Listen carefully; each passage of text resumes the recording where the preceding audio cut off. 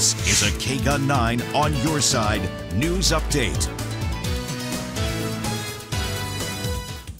Well, today, city and county leaders may decide to raise the legal age to buy tobacco and nicotine products. That's right. That includes vaping and electronic cigarette products as well. 9 On Your Side's Veronica Acosta has more on how the ordinance would work and why some don't think this is actually a good idea.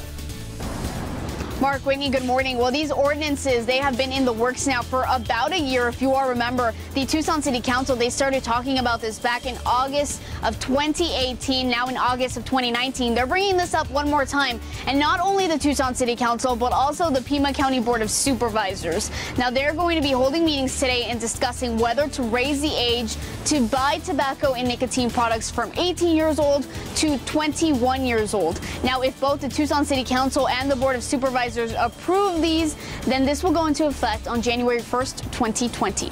Reporting from the Board of Supervisors, Veronica Acosta, KGUN9 On Your Side.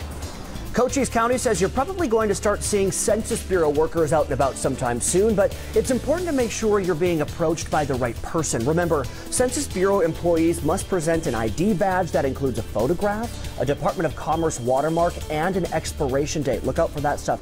And chances are, too, they will also be carrying a phone or maybe a laptop. The county says if you think something is off about the person, call police. A local restaurant is collecting donations for victims of the El Paso shooting. Little Anthony's Diner is going to host a classic car show this Saturday. It'll be on Broadway near Culp from 5 to 9. The diner holds regular car shows every other Saturday, but this weekend show was announced on their Facebook page. The event is free. The restaurant has already raised nearly $400. They say all of the donations will be given to the official account for El Paso victims. The University of Arizona is working to help teach students about cybersecurity. The U of A campus in Chandler is also teaming up with high schools to help beef up cybersecurity programs and learn more about cyber policy and the laws that surround it. New research says there will be more than 3 million unfilled jobs in the cyber sector by the year 2021.